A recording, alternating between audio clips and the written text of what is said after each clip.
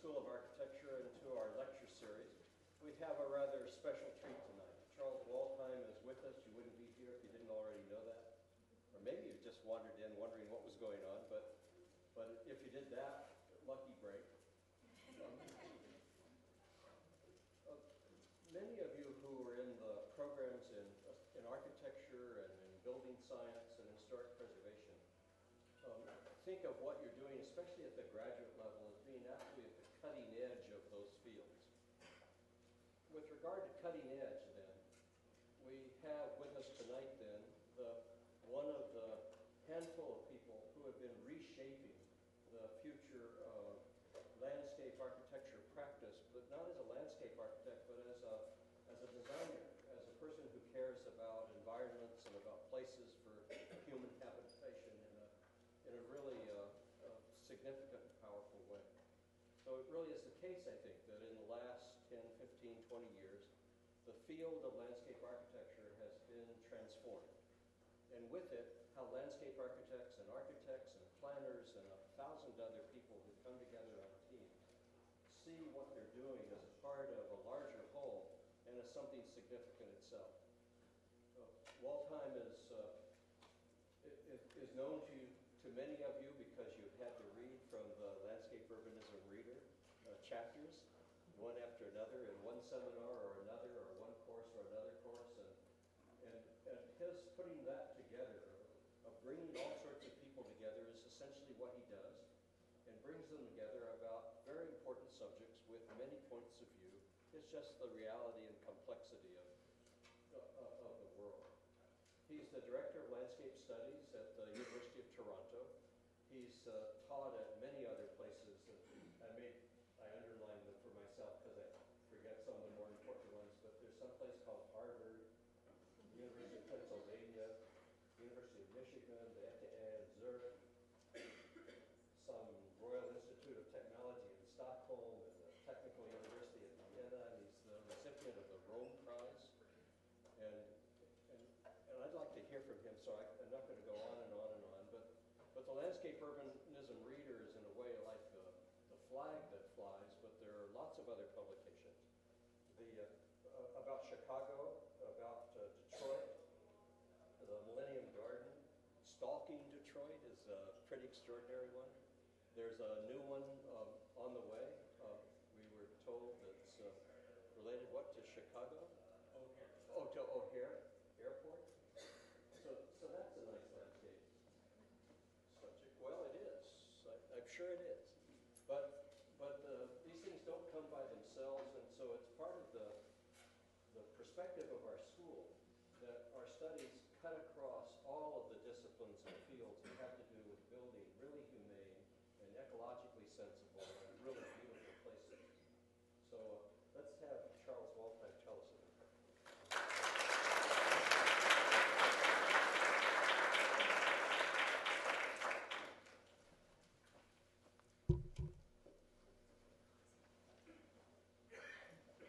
Thanks very much, Bob. I appreciate that. It's really nice to be back here at USC.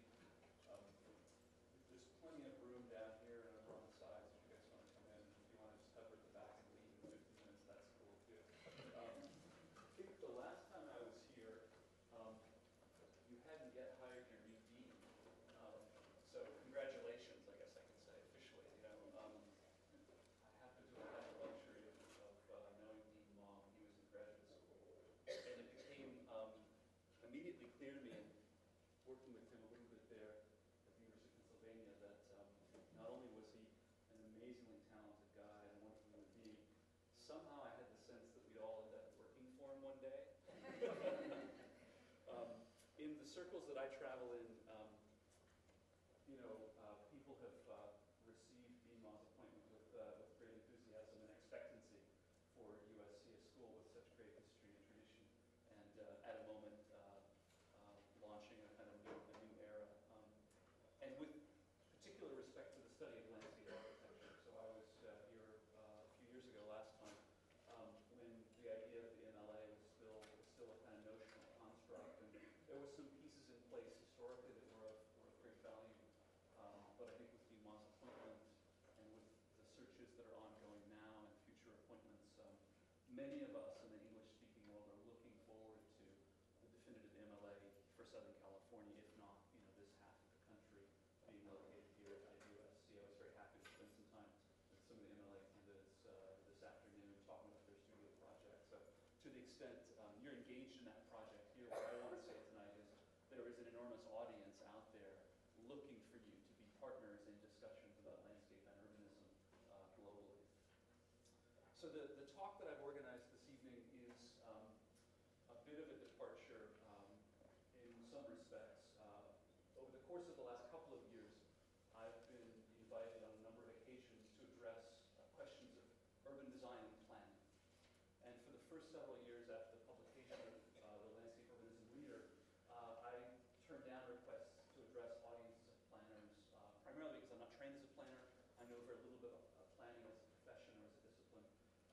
But over the course of the last year, I got 2 invitations to talk to audiences of planners that I simply just couldn't turn down. One was the American Planning Association conference in Las Vegas, and the other was the Department of Urban Planning at Harvard, both asking me to basically explain what this development of landscape urbanism meant for their work. So that's the talk for this evening, is to talk about the emergence of landscape and questions of ecology and their relevance for urban planners and urban designers. And I don't know to what extent that talk will be relevant to your concerns, the work that you're doing, the research, the teaching, the practice here. But one of my other goals is to, unlike last time where I focused kind of mostly on my own research, to try to pull together a range of examples, the kinds of urban projects that I see happening in the circles that I travel in these days, to try to explain a little bit of the tendencies that are available with respect to this work. About 12 years ago, I coined this term landscape urbanism to describe a tendency that I saw emergent in which landscape architects were eclipsing the work of urban designers and urban planners and were poised to become the profession but also the disciplinary framework in which the contemporary city was understood. This is now, I think it's fair to say, an historical fact. My purposes this evening are really to ask a more basic question. A whole generation of urban designers and planners imagined their work to be the organization of the city around environmental issues. And I'll refer to this as a kind of shorthand as a regionally informed ecological planning practice. And the question for us this evening is essentially, how is it that we've gone from that aspiration, an aspiration, let's say, post-1968, that the city could be organized around ecological concerns, to today's concern for, let's call it, designer ecology. So how have we gone over the course of 25 years from ecological design to designer ecology? And I apologize about the circle. It's a cheap shot, but it was the easiest way that I had to telegraph this transition.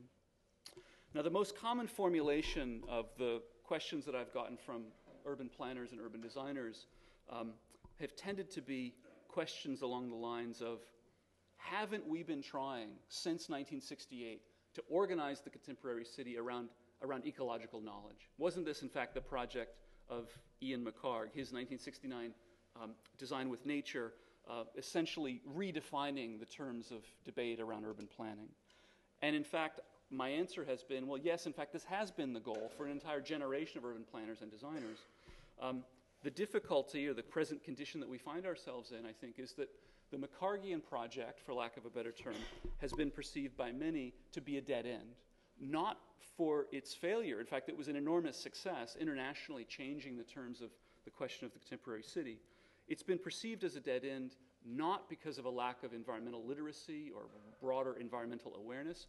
It's been perceived as a dead end because we've decided not to plan. That is, in the West, and particularly in North America, we've decided to organize our cities around economic processes as opposed to organizing them around environmental processes. And to the extent a generation of landscape architects that trained with McHarg had an agenda to organize a city around environmental literacy with welfare state planning apparatus, the transition is not that we're no longer literate about environmental issues. It's not that we don't have the same environmental awareness or concern. It's that we now occupy a condition in most urban situations where the economic realities of a kind of new neoliberal economic agenda determine urban form. So what does this mean for our work? landscape urbanism has emerged to try to describe this new condition, a new condition in which the aspiration to organize the city rationally, empirically, around scientific terms has largely been abandoned. In its place, and maybe for some ironically, landscape architects have now reemerged, not as the empirical planner, but rather as those designers most capable of intervening in the contemporary city. What does this mean for urban planning? If you've been following the literature around urban planning, and in the last year I've been doing a little bit of reading into the subject with respect to these two talks that I've agreed to do, it's clear that urban planning is looking increasingly at landscape and this development of landscape urbanism and is looking for some kind of leadership. In most contexts, urban planning has become the impediment to change. Certainly in most North American contexts, and many of my examples will refer to Toronto, my adopted hometown. In many contexts, planning has become the mechanism to prevent change. It's become the mechanism to essentially insulate communities from the ravages of economic order, but also to resist the new kinds of environmental conditions that are perceived to be detrimental to urban life.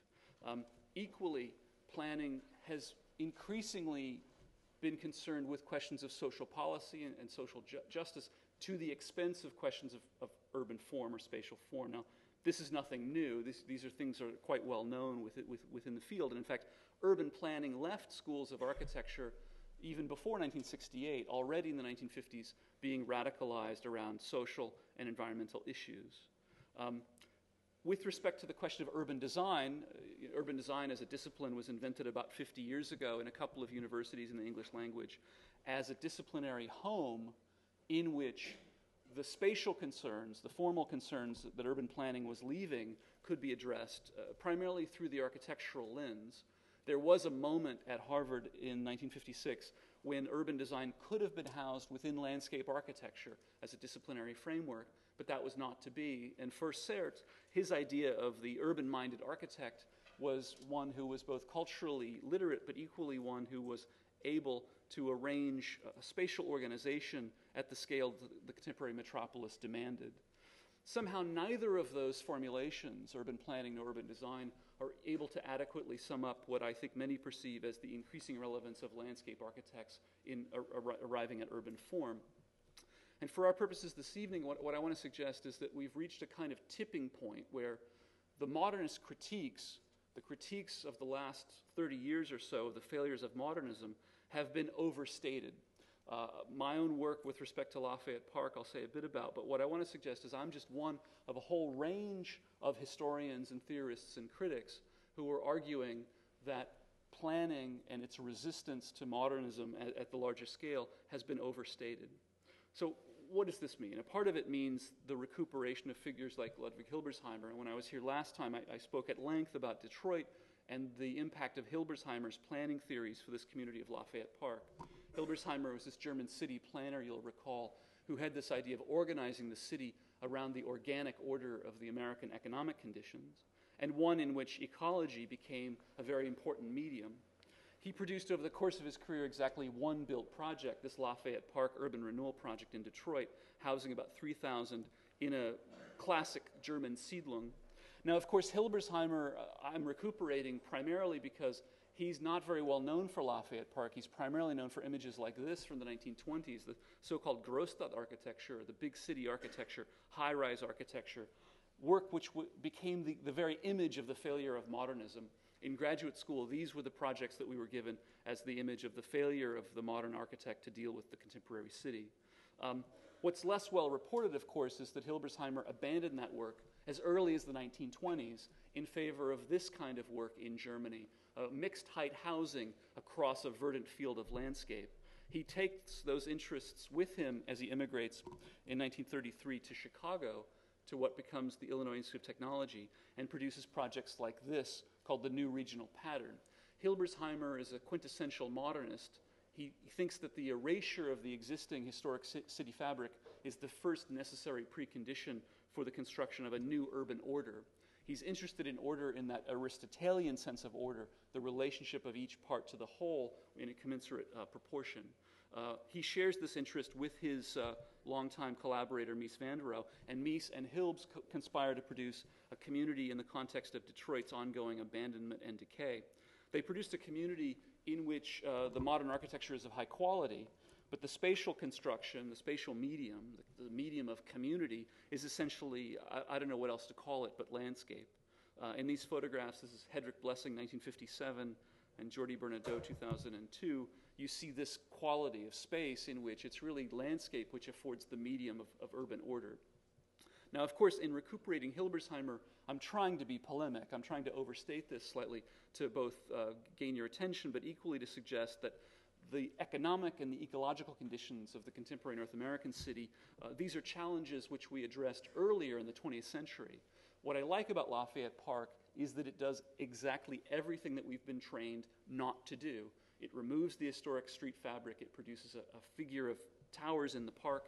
It introduces landscape as a medium both of economic and ecological order. In so doing, it produced the most racially integrated community in the context of Detroit, the most socially progressive, but equally the most environmentally sustainable community. And what I like about Lafayette Park is that its success fell completely out of history.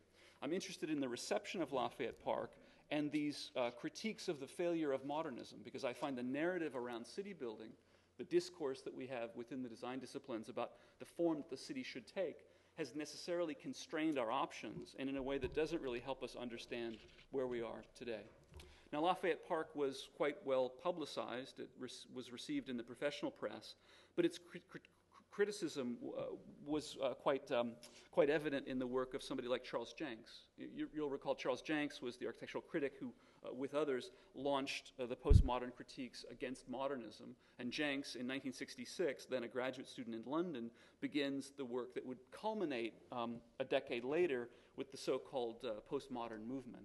In 1966, Jenks argued in this essay called The Problem of Mies, that Mies's architecture could only be second-rate, ultimately, because he doesn't understand the history of the city, among other things. Ultimately, in 1977, with the demolition of the Pruitt-Igoe housing tract in St. Louis, Charles Jenks would famously declare the so-called death of modern architecture. That's well-established history, and I'm not really contributing to it in any substantive way, but what I do want to suggest here is that there's a generational cohort, not only my own work, but the work of Hilary Ballin at Columbia, Keller Easterling at Yale, the work of somebody like Sarah Whiting at Princeton. There are a group of historians and theorists and critics who are looking back at the history of modernist planning and asking, well, haven't we thrown the baby out with the bathwater?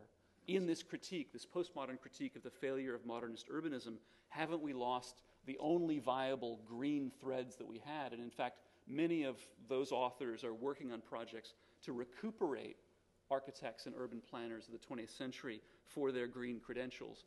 On that score, I would posit Hilbersheimer we could understand as a kind of proto-landscape urbanist, somebody who uses ecological knowledge around which to organize the city. And this is, of course, a very, very different understanding than the understanding that came to be the McCarthyan agenda in 1968.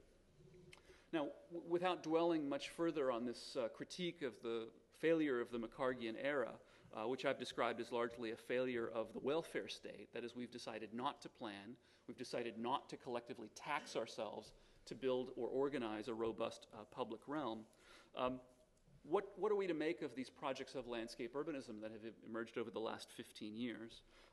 So what I've organized for the talk is a couple of greatest hits from the last 20 years. These are projects that you know quite well. They've been quite well examined. My purpose is not to rehearse them again, but rather to ask a simple question. What's the status of planning in these projects? Because increasingly what I'm trying to build to is a thesis this evening that suggests that in many contexts, the reason that landscape has emerged is that it's found as a medium that can actually circumvent planning practice. And often landscape design is being called upon these days to go around a planning bureaucracy which is perceived to be in various contexts either inept, ineffectual, somehow even potentially corrupt in certain contexts. So let's begin with some of the European projects. I'll show you two very, very briefly to rehearse some of the basic claims. Among the basic claims of the Landscape Urbanist Project are that ecological performance is being asserted as a medium of city making. And in this context, one would think of Adrian Hus and West 8's Shell project from the Eastern Storm Barrier along the Dutch coast on the North Sea. a piece of highway infrastructure, certainly a piece of the welfare state in the Dutch context, in which Hus, the young landscape architect, proposes mussel shells, again, a reused or recyclable material found in this ecosystem, and he organizes them in a series of parallel stripes. Those of you that follow the work of Dutch architect Rem Koolhaas and OMA know that the stripes are a kind of wink at the OMA La Villette competition entry of 1982, a kind of inside reference. But also you know that this is a way to organize birds and invite the birds to alight based on the color of their feathers. Through predation and natural selection, those birds have learned essentially as a species to land on stripes of shells that happen to coincide with the color of their feathers, so as essentially camouflaging them. Now, this is a kind of ironic use of ecology, and it's one of the fundamental tenets of landscape urbanism, that ecology is being deployed as a kind of public spectacle. On the one hand, it is cleaning the air and the ground and the water. It is using recyclable materials and reducing carbon footprint and all those other things to save the planet. Having said that, it uses them as a foundation or a platform for design culture.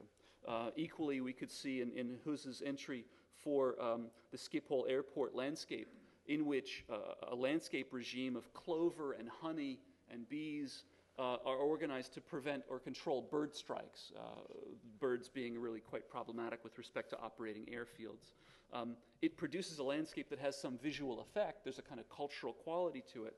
But having said that, it's really the ecological performance of the land side and the airside landscapes, which is quite remarkable at Schiphol.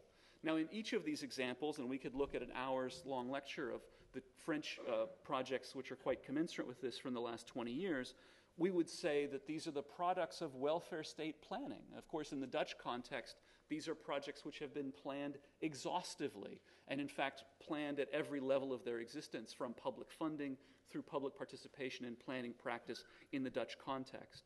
And at this point, we can argue that there's quite a difference between this experience of planning in the European context and the projects of landscape urbanism associated with the North American context. So by way of two equal examples from the North American context, I'll start with Downsview Airport, the competition in 2000 in Toronto. Of course, by now, canonical projects of landscape urbanism, these 5 entries. I'll show you one example. This is the James Corner Stan Allen entry of the prize-losing finalist scheme, which, in my estimation, summed up about a decade's worth of research into what we now understand as landscape urbanism. But as I told Jim and Stan, there's no possibility that a jury could vote for it, given its complexity over time, the range of regimes, the ecological knowledge. It presented both too much information, and of course it was the soothing Teletubby images, the circular images I showed earlier from the winning Mao and Koolhaas scheme, which won the day.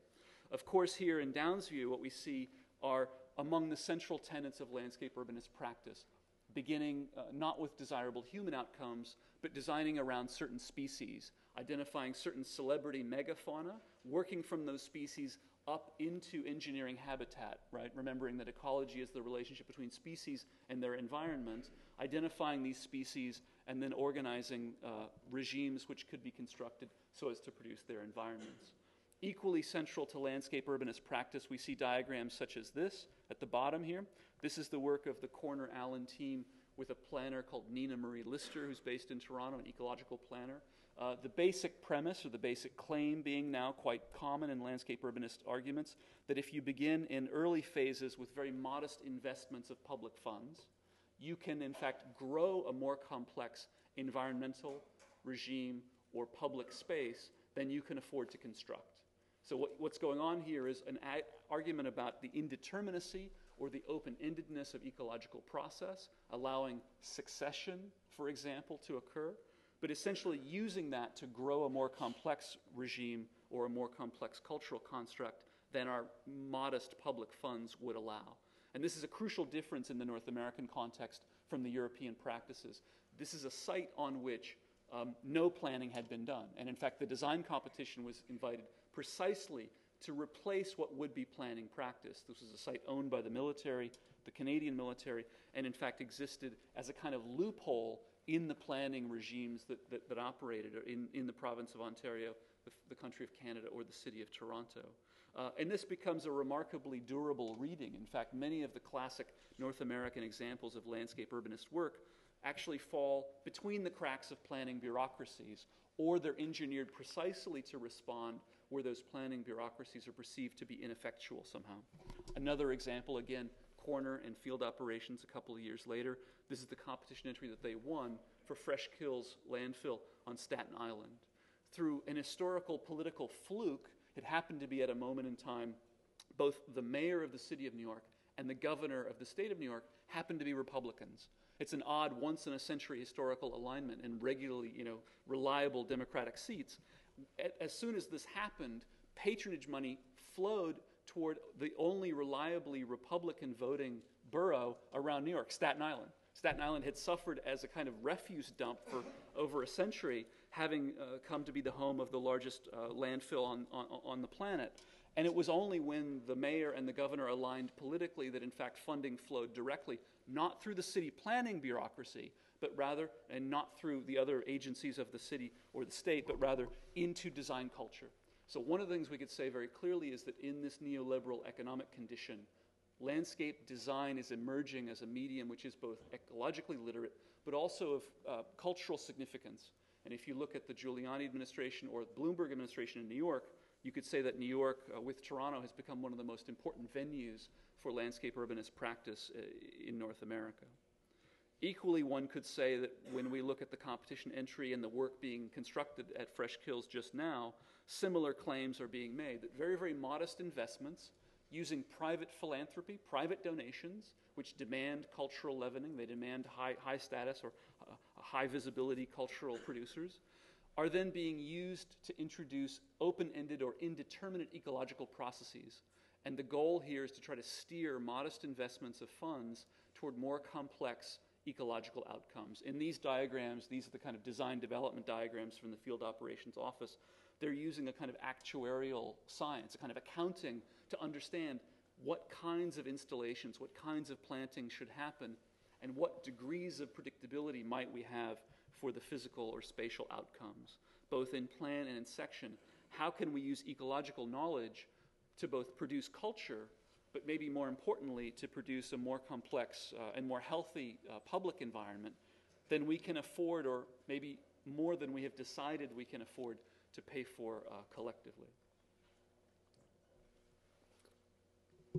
I'm realizing I don't have any California or West Coast examples in my talk tonight, but what I am going to try to do is sketch, without being in any way trying to cover all of the work that's available, to try to touch on a couple of trends that I see in work that's maybe less well known than some of the canonical pieces. So I'll be trying to cover off a range of different geographic and cultural conditions, but also point to a couple of trend lines that are evident, continuing to come back to this basic question about, well, what does this mean for planning practice? The first theme of work that one could see evident these days is landscape installations as a kind of cultural practice. These are basically art projects. They typically come from a combination of funding. Arts funding, either privately or publicly donated, combined with some infrastructure or some public space improvement money. I'll show you two examples of this tendency. One of them is from North America. This is Toledo, Ohio. It's the product of a series of design competitions that I put together with a guy called Mark Robbins, who's the dean at Syracuse. Mark and I consulted with the Arts Commission in Toledo and produced a series of design competitions over the course of the last couple of years. The first of those design competitions, in the context of this shrinking industrial city, was for this site at the end of the Erie Canal, and also a place where the highway enters into Toledo. This is an entry, a finalist entry for the first design competition by the office of Ken Smith, the until recently New York-based landscape architect. I guess he's got a foothold out here in Southern California these days. He produced a project which, while it didn't win the competition, I quite like because it's, like Ken, kind of pithy and funny. It's called Drapescape, and he says just hang a curtain and allow these invasive vines from the south to kind of be planted and kind of grow and screen all the middle ground stuff. Because he said the horizon is perfectly fine and the foreground is perfectly reasonable as well, but it's that middle ground of stuff that we really want to hide. I'm not sure that the mayor of Toledo was thrilled with that idea. I think he was happier with the winning scheme. This is called Glass City by Julia Zerniak and Linda Pollack out of New York. They proposed a scheme which traded in this history of Toledo as the center of the glass industry. a place which was clearly a kind of Rust Belt classic shrinking city, in which a series of environmental and cultural installations would signal one's arrival to the city from the point of view of the driver in the automobile. I was particularly interested to see their approach to the environmental conditions. And this is, again, a kind of classic using ecological literacy as a kind of irony or a kind of cultural joke. They were working with a woman called Jackie Bruckner, who does these amazing installations. She has a practice, Jackie does, which induces moss to grow in the most improbable of places. And it's on the one hand, it's kind of landscape. I don't know what else to call it, but it's primarily installed in curated environments. She does this work in museums. And I see increasingly the intersection of design and arts funding interested in environmental issues. And in this example, I think we see the prospect for landscape urbanist strategies, kind of an acupunctural urbanism emerging, in which the planning bureaucracy is simply set aside in favor of a kind of anemic cultural program. Another example of this kind of arts and landscape installation practice, this is from Israel. I found out a couple of years ago that Bat Yam, Israel, was going to launch the first ever Biennale of Landscape Urbanism. I was very happy to hear that somebody was going to have a Biennale of Landscape Urbanism. I was kind of astonished to find that it was in this kind of third-row town south of Tel Aviv, but I very happily went there a year ago, met with the mayor of Bat Yam. The mayor, when he was elected, had a very robust cultural program. He asked his cultural advisors, how can we build a major, world-class art museum in Bat Yam? And they said, well, we have the funding, we can do this, but you understand, Mr. Mayor, we're going to have like the 38th most important regional art museum in Israel, not a huge country, and it's not really going to help identify us on the world stage. Why don't you look at this landscape urbanist idea? And so then, again, instead of going to their city planning department, which was well-staffed and well-funded and doing other projects, they went to their arts and culture groups, and they leveraged public funds for infrastructure improvements combined with private philanthropy, kind of donor culture that you're probably familiar with. And they invited a series of teams internationally to do landscape interventions in this cultural framework. They identified a series of kind of acupunctural points across the city. And again, I'll show you just one example. This is from 2008, from last summer. It's the work of a talented Boston-based landscape architect called Chris Reed. Chris had the temerity a long, long time ago to actually name his firm Stoss Landscape Urbanism. So I called him up, anybody that had the courage to actually put landscape urbanism on the title of his firm. I thought I should get to know this guy. Not surprisingly, the guys at Bat Yam called him, and he did a dune installation project, which will be up again in 2010 when it's reconstructed as a biennale. Chris found that the beach at Bat Yam was one of its great assets on the Mediterranean and proposed reanimating the dune ecology of this beachscape, but also providing certain very, very modest public affordance, a little bit of shade, a little bit of fresh water, a little bit of a place to sit or a place for the kids to play. And this is, again, characteristic of this type of landscape urbanist work in which environmental installation is combined with a cultural or a social programming. And if I had more time on this, I could tell you more about the sequence and their installation and construction. But over the course of this month-long period, Bat Yam found itself transformed, and a good maybe 1/3 or 1/4 of these installations found their way into more permanent construction. This was a mechanism to bring the planners along, to bring the planning bureaucracy and the mechanisms of city government along into maybe more progressive territory under the rubric of a temporary installation, because as maybe we're all familiar these days, you can get away with almost anything under the category of art. Of course, by now, there's this other theme which is quite well established of the abandoned or redundant infrastructural site. There is a litany of project types, but I'll just identify one. The old airport site is by now a kind of reliable, definitive canon of work. If you followed the competition for the new park on the old airport site in Athens, the Hellenikan airport site in Athens a couple of years ago, if you followed the competition in Downsview that I've already referenced, for example, you know that by now the old airport site has become a kind of classic landscape urbanist project. I'll show you the most recent one that I've seen. This is from October of this past year. I was invited to be a member of the jury in Quito, Ecuador, for their competition for their old airport site. If you know Quito, it's this beautiful city up in the Andes, 10,000 feet in the air. The first day and a half of my 4-day trip was spent just trying to breathe, basically. In the next couple of days, we looked at 300 entries from around the world. This is the third place entry by a guy called Michael Flynn out of New York, landscape architect.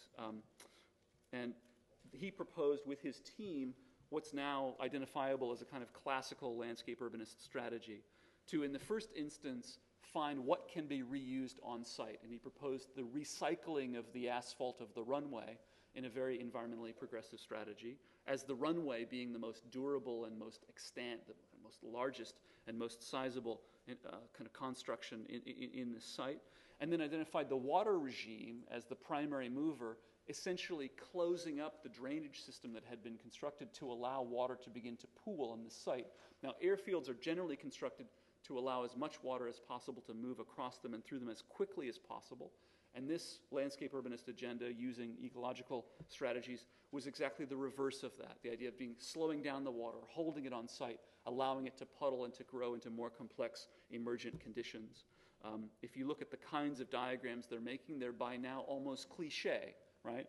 And equally, they illustrate a kind of public realm which will only grow into its fullness over the course of the next 50 years, and with only certain degrees of certainty with respect to its outcomes. And again, the basic argument being that we're trading a more robust public funding, which we've largely given over in this neoliberal economic condition, in favor of a kind of statistical analysis of, well, where are we going to put those 3 frogs and 60 trees, given that that's our more modest investment, and how can we predict what kinds of outcomes that might afford? In this context, there is, of course, a social program, as this park will form a new central park in the context of Quito's relatively dense urban populations. But equally, I think it suggests a new form of public space and a new form of ecological affordance. An equally evident trend of work that I see out there are projects which more directly take the space that have historically been occupied by planning mechanisms. I'll show you 2 examples of this, which are essentially landscape urbanist projects which take up larger regional hydrological systems. The first of these is the work of a guy called Alex Wall, an urbanist and architect based in Karlsruhe, Germany, and his partner Henri Bavard, who's a landscape architect, a French landscape architect of some visibility and of some quality. They produced a project called Green Metropolis over the course of the last couple of years, which is essentially a planning construction. It's in the context of European reunification, or unification, as you prefer. And they were working in this river valley which straddles 3 countries, right? It's kind of Belgium, the Netherlands, and Germany, which has no historic, linguistic, or religious, or ethnic identity to it. It simply has this hydrological integrity. Everything that falls into it by way of water makes its way into the center of this place. It also found itself having no real obvious political organization or structure. And as the European Union project progressed, increasingly cities and towns within this region found it desirable to identify itself as a region. In the context of the work going on at Lille, you can see Lille at the bottom left, or at the Imscher Park in Germany, what they found is they were losing market share for new development, for new economic development, but equally for tourism and recreation and leisure. They were losing market share to more identifiable venues that had the national support of the Dutch or the French or the Germans or the Belgians. And in that context, they were trying to invent their own kind of regional identity. Those of you who have read Keller Easterling on Benton Mackay and the invention of the Appalachian Trail understand this argument, which is increasingly common these days, that in fact the conception of the region is itself a kind of architectonic act. And in this project, Wall and Bavard rehearsed that project almost to a scene. They do essentially a kind of neo-Macargian analysis, an inventory of the region, identifying 2 loops. In pink, you can see this loop of culture and new economy, new information economy, and attractors for new development. And then a green loop, which are these kind of sensitive environmental or ecological sites, but equally sites for ecotourism and other forms of new economy. In conceiving of the region, they were beginning with an environmental analysis which looked a lot like McHarg's project, but then going beyond a simple welfare state planning practice, which would depend upon a welfare state that had public funding. They actually proposed fairly neoliberal economic ideas to brand this new region and to launch it into the public imaginary. And this is, again, another typical condition of landscape urbanist practice, that equal attention goes into the ecological environmental analysis as goes into the branding strategy. Ultimately, these teams, in the case of Downsview, being led by a graphic designer, here simply having graphic designers, brand managers, and the like advising them. So for Wall and Bava, this practice of landscape urbanism essentially begins with environmental and economic issues, but then becomes a question of public branding, identifying in the public imaginary or in the brand space of consumers for certain kinds of lifestyles, venues for opportunity. And this helps to construct the region, ironically, then, as a political entity. It's a kind of reverse engineering of the sort that the traditional planning bureaucracy is simply incapable of, lacking the political structure.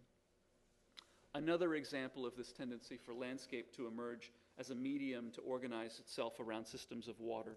This is the work of Christopher Hite, who teaches at Rice University, and his students.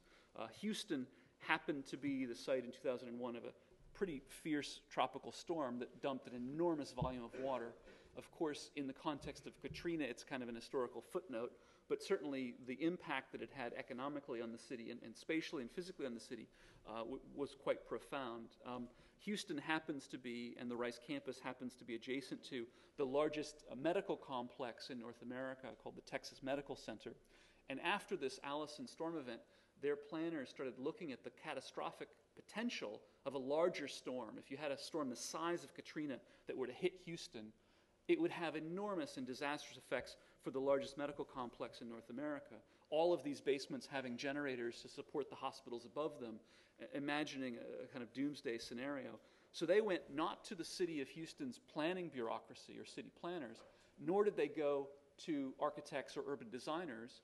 They went to a landscape urbanist. Christopher Hite, you'll recall, is an academic who wrote one of the first essays in the Mohsen Mostafavi edited landscape urbanism book that came out of the AA. Hite had taught at the AA, and Hite is now teaching at Rice and led his students in what's essentially using a landscape urbanism project to do a kind of planning.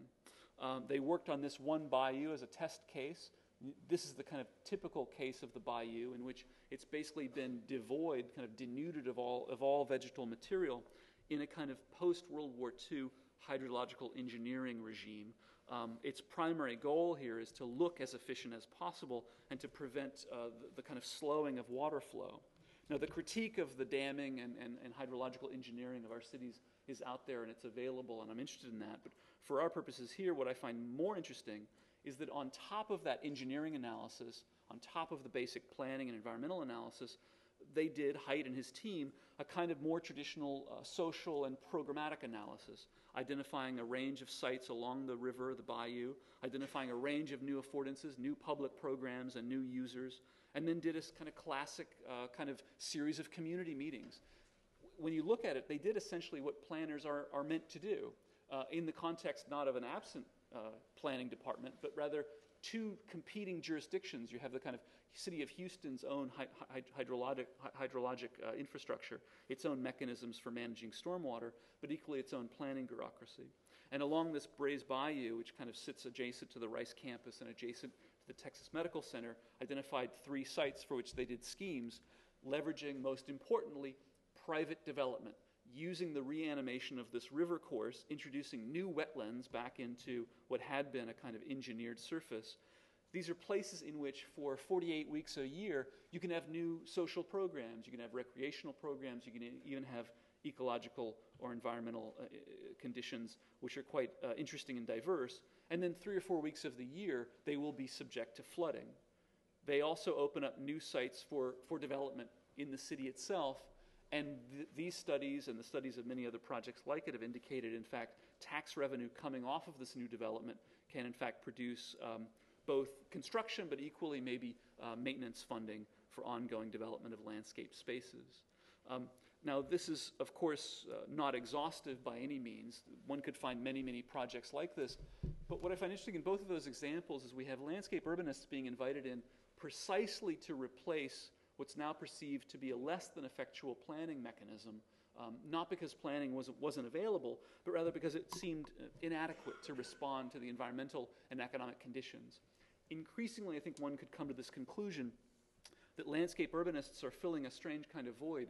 On the one hand, inheriting from Nakarg an interest in the organization of natural environments and ecological process, but then leveraging them in this status of high design, increasingly demanding, in fact, that teams bring with them design capital or cultural capital as a part of their funding mechanism to support the kind of oxygen of private philanthropy.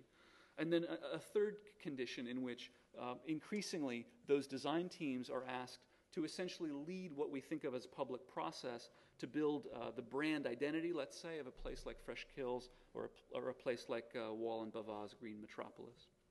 Now, as I mentioned, Toronto, my adoptive home, has come to be one of the more important venues in North America for these kinds of developments. So I thought I would just show you a couple of examples. You probably are familiar with the New York examples. Now that Bloomberg has engineered a third term for himself, I think many of those projects will continue in spite of this economic downturn. But in Toronto, we happen to have an interesting run just now of a number of landscape architects who are being hired to essentially do what urban designers and planners have done historically. This is Toronto's Inner Harbor, and a couple of years ago it was the site of a design competition for a new master plan and urban design project. It was an open call across disciplines internationally. The shortlisted 5 included 4, I think we could call them 4 celebrity architect-led teams. Very, very, well organized and well funded, and one team led by a landscape architect, and the landscape architect-led team happened to have won the competition. This was the work of Adrian Hus and West 8, his firm from Rotterdam. If you've been to Borneo and Sporenburg and Amsterdam Harbor, you know that Hus and his firm have emerged as kind of sober urbanists. It's quite ironic. I mean, he started his career as a kind of enfant terrible, kind of provocateur, having been a kind of an employee at OMA, coming out doing very, very provocative landscape strategies. His urban design work has emerged in the European context as among the most sober and well-considered projects that I've seen. And in Toronto, he's proposed this, which is essentially combining classic urban design strategies for streetcar alignments, tree plantings, building setbacks and heights with the environmental ecological conditions of the foot of the water on Lake Ontario. His was the only scheme that maintained the streetcar alignment in its present location. We happen to, in Toronto, enjoy hydroelectric power, which is essentially carbon neutral, fueling the electricity for a heavy gauge streetcar system that's quite useful. Given that we have this transit system that's essentially zero carbon footprint, it was quite ironic that all of the other architect-led teams ripped up that infrastructure and relocated it at billions of dollars of expense, not to mention its carbon implication. But rather, it was Hus was the only led team that in fact understood that it was the transit that was central to this new community, and out of that transit leveraged new ecological habitat on the one hand, but also new urban design conditions on the other. Equally, of course, Hus and his team brought with them their kind of Dutch irony and some of their Dutch bridges, which are pretty cool. The first of these have already been built and are continuing to roll out in the Inner Harbor around Toronto. Another project on the waterfront in Toronto is called Lake Ontario Park. It's about 1,000 acres. This was a process that was awarded to James Corner Field Operations out of New York. And it's a project that's a lot like planning. It's really meant to organize a whole series of existing landscapes, but also some of the most vulnerable bird habitat on Lake Ontario, as this is a kind of very valuable stopover point for birds as they migrate north and south. Corner and Field Operations became the obvious choice as a team that internationally has a reputation now for organizing ecological literacy with respect to new urban development. And their project, while it's completed its master planning phases, has essentially rehearsed the kinds of phasing and the kinds of processes that are traditionally associated with urban planning. Again, these projects on Toronto's waterfront are essentially stealing the march on planning. It's not that Toronto doesn't have planners. I think Toronto has maybe per capita more planners per person than any city on the planet. It's ironic that, in fact, it was the place that Jane Jacobs retreated to, leaving New York. But for whatever reason, Toronto is a kind of epicenter for planning bureaucracy, and there's a whole generation of these planners who perceive their value in their role to essentially protect communities from future development. In the context of the city of Toronto, half the population is born outside the country. Half of the 5 million were born in Tehran or in Chicago or in China. And in that context, the rapid flux, the rapid change, the planning mechanisms are quite anxious about. Increasingly, what we see is Toronto is hiring landscape architects, leading landscape architects like Hus and Corner and others, to essentially produce design strategies which will then lead to planning. These design projects come as a result of design competitions. Following from them, they ultimately lead in legislation. The City Council will ultimately pass planning mechanisms to pass these into law. So it's a precise inversion of the relationship between planning and design practice that I understood when I was in school, in which planning was meant to precede, using environmental knowledge and public funding, but equally political mandate. In this context, private philanthropy and private real estate development fuel design strategy. Design strategy emerges. It requires environmental conditions, but equally it requires cultural capital. The intersection of private philanthropy, private development, and environmental ecological literacy produce these new projects in which planning is the final stage, the passing of the ordinance with City Council being the official act of planning. The last Toronto project that I'll show is the work of Michael van Valkenburg. It was, again, a design competition from 2 years ago for the mouth of the Don River. You can see here the Don River has been channelized and empties into the inner harbor in Toronto as a result of the industrial legacy of the 20th century. And the competition brief was not modest, let's say. It called for the naturalization, quote unquote, of the river mouth to restore a functioning river delta, right? And at the same time to produce new communities to house 50,000 new residents, as Toronto is booming at 100,000 new residents per year, and trying to make this an attractive destination so that these new residents will not skip the inner city in favor of sites in the suburbs. These projects are some of the most recently developed and least published, but also some of the most provocative, I think, for this argument about landscape urbanism, because they illustrate a condition in which urban form, the form of community, in fact, architectonic specifications about the form of or shape of the city are given by a team led by landscape ecologists. In this case, this is the Don River Estuary, the competition winning scheme by Michael van Valkenburg and the urban designer Ken Greenberg. 3 new communities on Toronto's waterfront are imagined housing about 48,000 new residents with a restored, kind of functioning river estuary. Now, of course, this is a highly re-engineered and reconstructed river mouth, but one which does deal with ecological function as a part of its fundamental conditions. For those of you that know the work of Van Valkenburg Associates, or if you know Michael, he is among, I think, North America's leading landscape architects. When he came to Toronto last year, I introduced him as the Dean of American Landscape Architects. I think he's emerging and consolidating his position over the course of the last 10 years as among the most sober and thoughtful in terms of the full realm of landscape architecture as a medium of design. You can also tell from his work that he's in a particularly kind of neo-Olmstedian moment. He tends to favor images like this, which are, especially for clients and for mayors and for funding mechanisms, not terribly threatening. But underneath there is a kind of progressivism, both on the environmental front, but equally on the kind of cultural front. And he's consulting with Banish and Banish, Stuttgart-based architects, and Trans-Solar giving him their environmental pro forma. So he's got a very, very interesting team. And Van Valkenburg has been among the North American firms consistently contributing to this landscape urbanist discourse. I thought I would just, by way of contrast, show you another of the finalist entries to that same competition. This is, again, the work of Chris Reed Stoss out of Boston. It was a project for a couple of other reasons that the jury couldn't unanimously support as the winning scheme. But in one instance, it clearly went further than all the rest. It devoted more surface area to ecological function than to any other entry in this competition process, giving over at least 5 times the amount of surface area to emergent and submergent marsh. That, combined with Chris's enthusiasm for the kind of edgy, provocative urban quality of these places, gives us a nice counterpoint, I think, to the Greenberg and Van Valkenburg scheme. If you were to talk to Chris, he would tell you, with Nina Marie Lister, his consultant, that they began with this idea of a sex park for fish. They identified in the first instance the species that they wanted to produce, beginning with ideas about, well, which species bring with them telegenic images, which species have local community support, which species have funding streams, working upwards from those species, identifying where in the river mouth they would like to live and have sex, and then identifying from that habitat various kinds of environments that they might want to enjoy.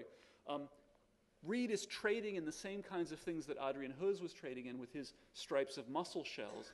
The fact that the fish and the birds don't care what these things look like. There's a kind of double coding in which they perform ecologically. The fish will spawn, but they also perform a kind of cultural work in which we're meant to see the fact that they don't look natural, these places. They look highly engineered, in fact. And this narrative of things being put back to nature is not so easily kind of papered over. It also produces a new kind of urban space. And frankly, it's a kind of space, I'm not sure exactly where we are culturally in terms of our ability to live here. We used to call it a swamp. We now call it a wetland, and we feel better about it. But whether or not we're ready to buy condos adjacent to it is kind of an open question for us in Toronto. I'll report back when we know more about this. But in these images, what you can see is an image of the city in which landscape ecology, in this case, the life of fish, actually drive urban form.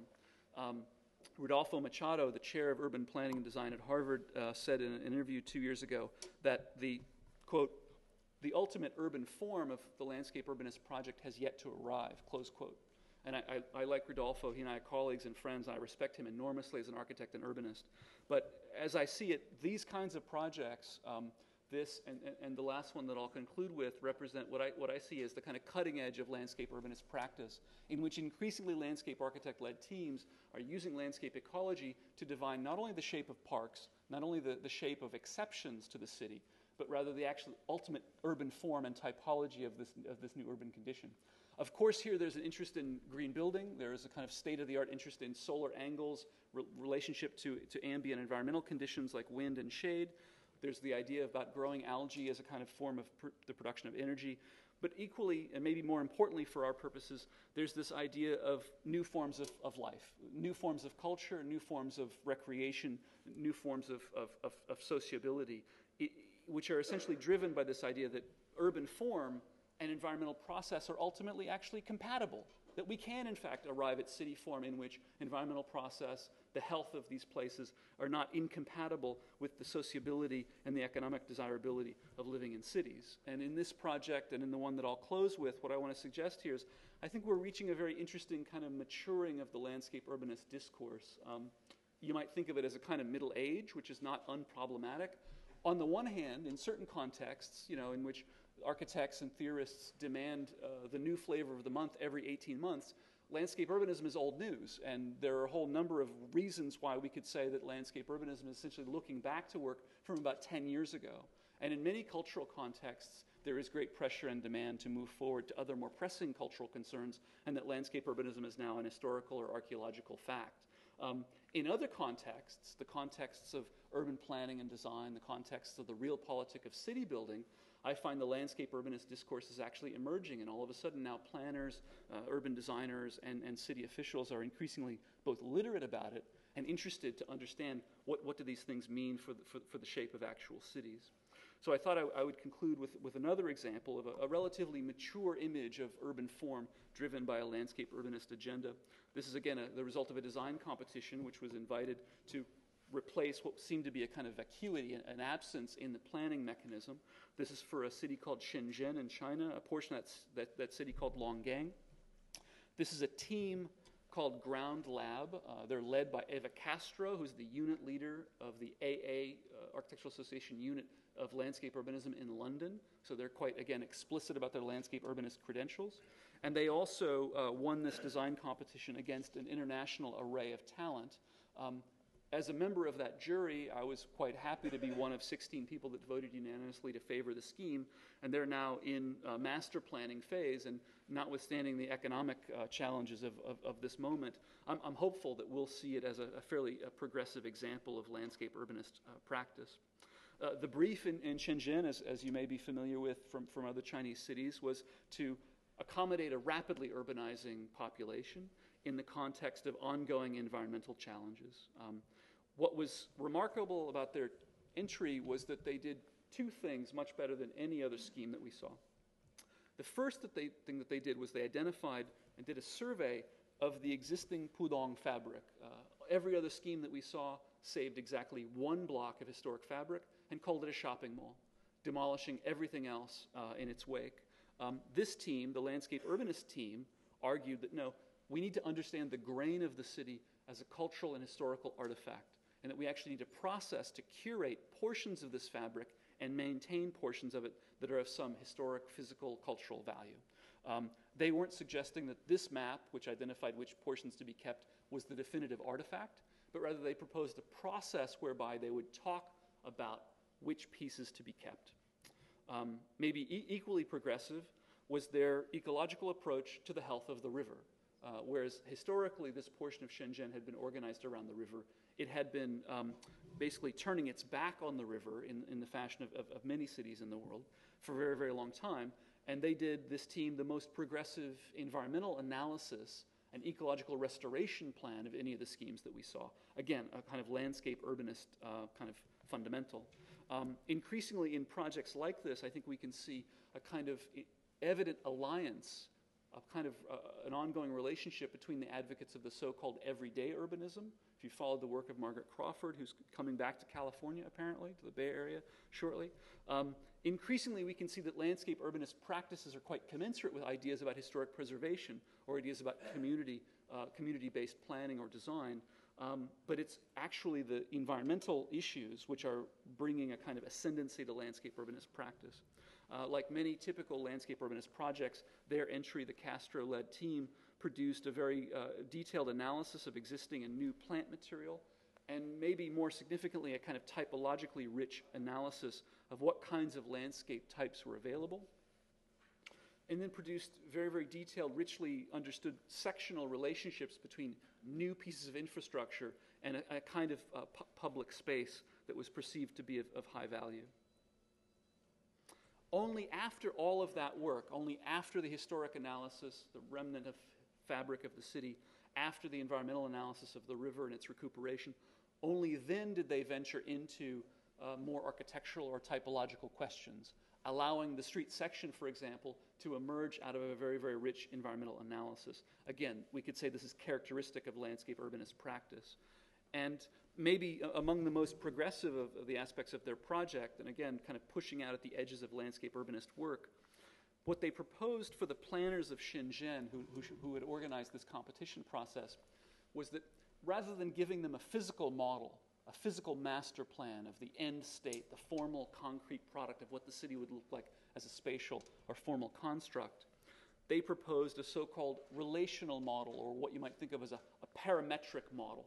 You'll recall that parametrics has had a kind of currency within architectural discourse in the last 10 years, the idea using algorithms and other mechanisms, other digital platforms to array relationships between data, between information, so as to allow them to arrive at form, which has a kind of distancing effect from the connoisseurship or the shape-making of architectural culture. That work, which came largely out of the Design Research Lab, the DRL at the AA in London and other places 15 years ago, has now moved into discussions of urbanism. And if you follow the work of Patrick Schumacher and Zaha Hadid and others, the idea of a parametric urbanism is a part of the discourse in London and New York and other places these days. This team brought the parametric model into a landscape urbanist project. And in this array, this kind of Excel spreadsheet, what you see here is not really a physical model of the shape of the city, but rather think of it as an Excel spreadsheet. On the left, you have these series of heights. If you were to set limits at 2 floors, 3 floors, 8 floors, 18 floors or higher, a set of decisions that can be made. On the right-hand side, a question of density. How dense do you want the city to be? Half FAR, 1 FAR, 10 FAR?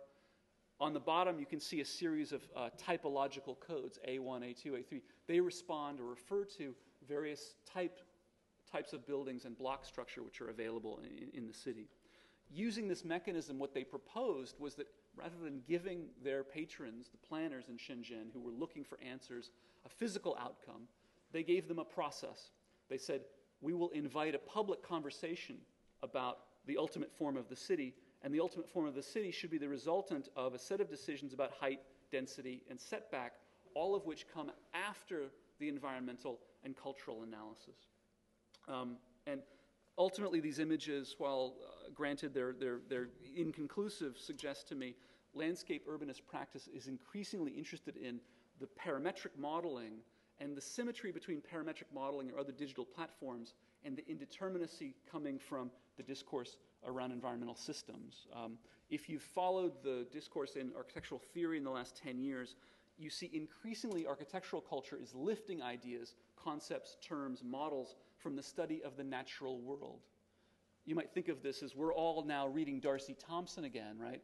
But for different ends, right? What I find so astonishing is that architectural culture is lifting models from the natural world, yet at the same moment, landscape urbanist practice is arguing we should be studying the natural world so as to better organize empirically the shape of the city. I held a seminar this fall at the GSD at Harvard on precisely this issue and invited architects, urban designers, and planners and landscape architects to start reading the same material together, because increasingly what I see is a kind of confluence or symmetry between the discourse around indeterminacy coming from high-status architectural culture. Think of Eisenman, post-functionalism, distanced authorship as a kind of criticality, right? And the claims coming out of landscape urbanist practice about distanced authorship, indeterminacy, and open-endedness in very complex urban and ecological environments. I won't say more about that here in this context, but what I want to suggest to you in closing is that increasingly we can see internationally examples in which landscape urbanism is emerging as a medium through which urban form can be arrived at. And increasingly what we find is that, in fact, these strategies of design use landscape ideas to organize the ultimate shape of the city. Often that shape of the city comes not as the result of planning practice, but rather in lieu of it. Thanks very much.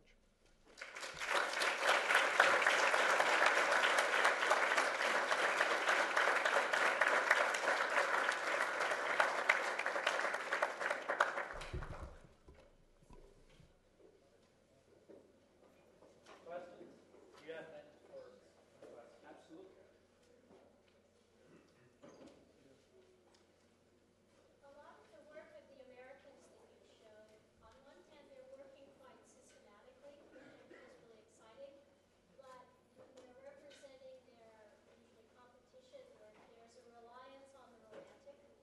On one hand, views make sense, people can understand that, but in every one there was the big seabird. I mean, is that an adolescent phase that is still needed? That's a great question. I think that we can now call these tropes cliches, and I think it's healthy to do so. And I say that, some of my best friends are using these cliches, but I think it's fair to say that in terms of their cultural value, there was this moment in '99 when that was all new, and the idea that you could use species as a way to kind of organize that. Sanford Quinter recently said, yeah, that was the future. In 2001, that was the future. And it speaks to the half-life of these bodies of work. But to your point, I think it's fair to call them cliches. The relationship between those cliches and the history of landscape as an idea, landscape painting and how we think of landscape in the West, I think there's a lot of work to be done on that end. And what you see, I think, increasingly is we're ripe for a new visual paradigm. Much of this work came out of the work of a very small group of people working in 2 or 3 schools, basically. And in the context, of the late 1980s and early 1990s, there were a couple of people who were working very feverishly on a new visual paradigm in landscape architecture. And it happened. It was astonishing. And I happened to have been in the building while part of it was happening. And that's part of why I said, well, I understand that. I can follow that train of thought. But what we've seen, I think, is that over the last several years, those techniques have been so widely disseminated, they've now become cliché. And what I would encourage you, to the extent you can support it here, if you're mounting this in LA, is be looking into the new paradigm for landscape representation. If you could develop a new platform which is more time-based, right? Christophe Giraud at ETH Zurich has been doing a lot of video and time-based animation work. In Toronto, one of our platforms is digital media. We're focusing on it as well. I think that there's a lot of room to develop new models to represent these things, because as you say, the obligatory, seabird or kind of tree in the foreground, at some point they lose their cultural value because they're knocked off in every office and in every school. I'd like to direct the discussion from the visual paradigm to a kind of a geometric paradigm. It's inherent that the most convergence of the landscape urbanism work are always focused on this fast geometry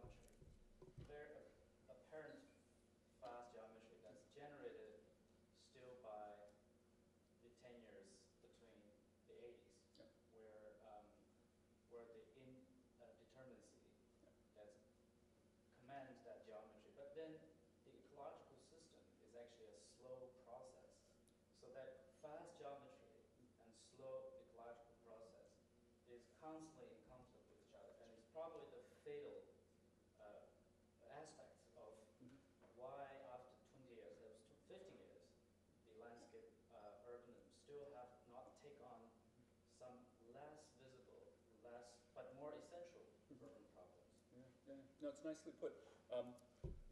There's an inherent tension in the project, because on the one hand, as you say, it needs to signify culturally as not being natural, by definition. If it's mistaken for natural, then it's folded into the 19th century trope of the park as an exception to nature, and it doesn't have the cultural dimension that it needs. It also needs to be legible for its funding mechanisms, for real estate development, for a whole set of other reasons. And there's a tension between that need for it to appear to be artificial or a cultural construct and these processes which they're using to project its growth over time. So the most recent example of this has been this idea that you can plant in certain geometries, but then succession will accelerate those geometries and up and toward other ends. And what I find among the most interesting things these days are people who are studying that kind of statistical analysis of, well, how are we likely to see the succession process go out? One of the real vulnerabilities has been we live in a culture of shorter and shorter political duration, right? I referenced Bloomberg's third term. Bloomberg has been an enormous supporter of these landscape projects in New York.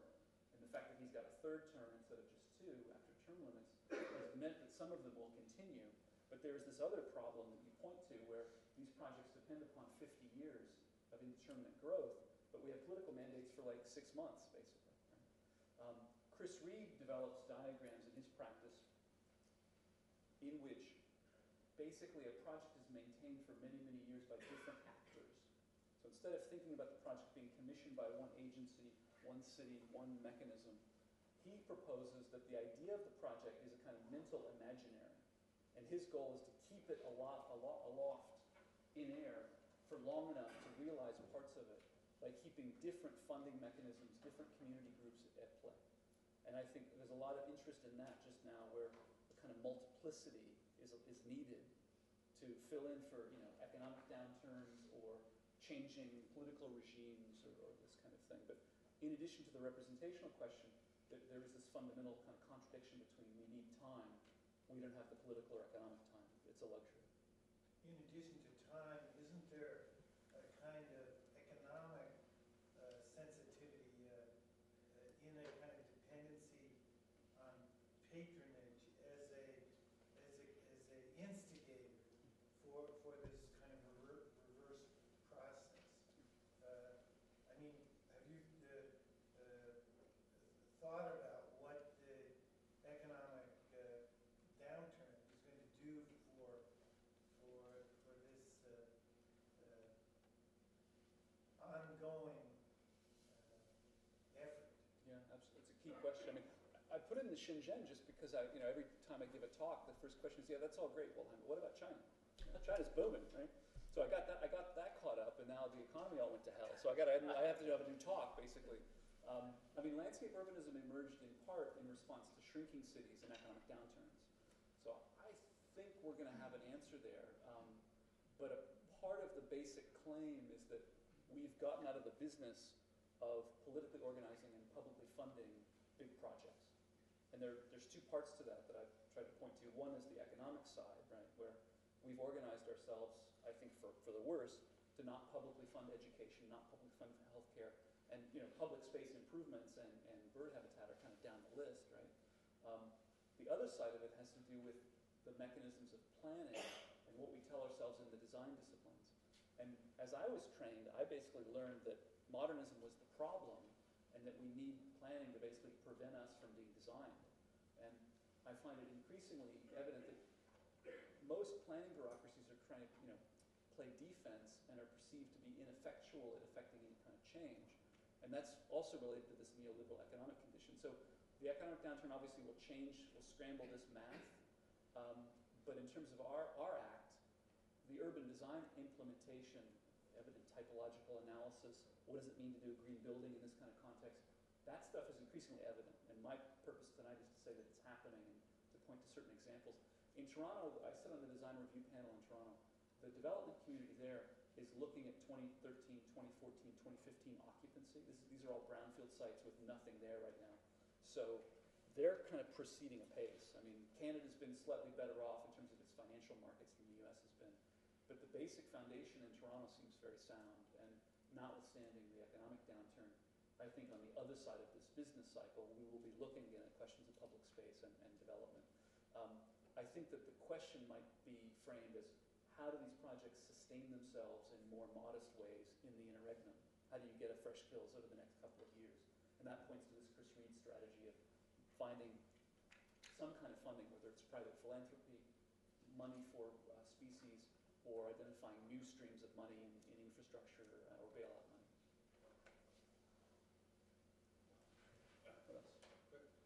Majority of the case studies you actually presented seem to be water-based rather than land-based. And is that a cultural question where we have a greater value on water than we do on land? Yeah, it's true. I hadn't thought about it that way, but you're absolutely right. I mean, I think it's ironically firm ground for me to have the debate on. You know, there's a kind of weird division of labor where in flyover country, the new urbanists still have the high ground. You know, like if you're in a little town in Illinois, the mayor and the director of city planning will largely be an unrepentant new urbanist still. But New York and Toronto have emerged, not coincidentally, I think the two biggest cities in the two countries as the primary venues for landscape urbanism, because they're big, they have culture demands and funding, they have economic engines, and they have these brownfield and water relationships. And those brownfield and water relationships, I think, are, you know, somehow good venues. They bring up these kinds of solutions, I think, increasingly so. We were talking about that in the studio this afternoon, but, you know, what's the first question? Where's the water go? It's like Watergate, you know, like follow the money, it's like follow the water. And that's, you know, it's kind of classic McCarthyan trope, right? I mean, but it's not just enough to follow the water, then you have to follow the money. Great. There are a couple points I want to share with you here. Charles, actually, we spent about 2 years at Penn, and in two settings. One is in rather formulated architectural practice, which is not totally bad, but still formulated by many kind of canons and paradigm that we're so familiar with. In that environment, Charles, you always hear there's fighting in the office, but there's Charles and the partners. And the fighting is fierce, it's never ending. And that was one environment. The other one is at the school, where you constantly hear also argument, but in such a positive, engaging mode. So I have known Charles in both of the world in that 2 years. But then the context of where the idea of urban landscape was from, I wanted to also share with maybe younger students here. That's when the time you see the disciplines cross planning, urban design, architecture, landscape, was somehow diffused by two motions. One is actually by a kind of willingness to fade out of the original responsibilities. Each of them have claims, therefore define their core mission. Fading. Urban planning faded out, and landscape, by traditional define, was also kind of faded out, shine out. And architecture was particularly sadly so because they indulge in this Tafuri's description of either the agent of economy or complete surrender of academic pleasure. And that was the late 80s and early 90s. So when the landscape urbanism, the other motion is actually the kind of intelligent, smart claiming of bigger boundary and bigger territories that actually include the other disciplines. That would be this thought.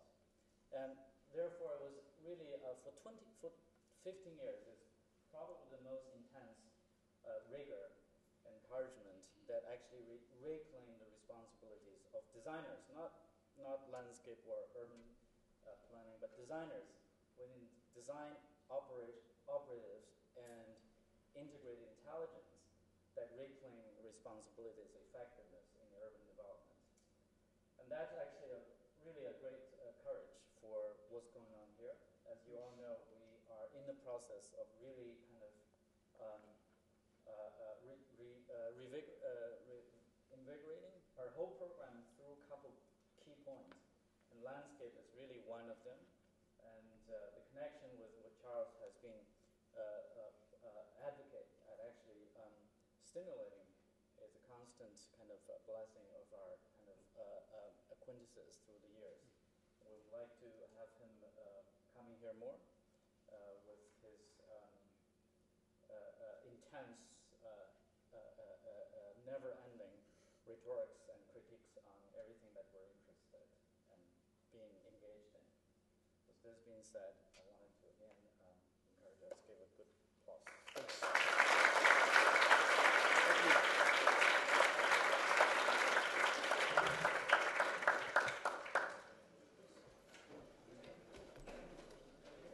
Great.